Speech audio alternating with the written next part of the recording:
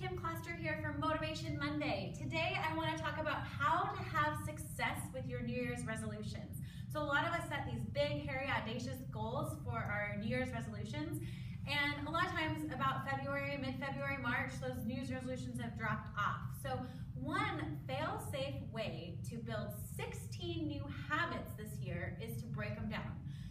There's 21 days to make a habit, so if you focus on one thing for 21 days and master that one thing, you'll be able to build that habit. And there's 16 times of 21 days in a year, and you can even have 4 of those weeks off, but if you break the year down into 21-day chunks, you have 16 new habits that you can build this year.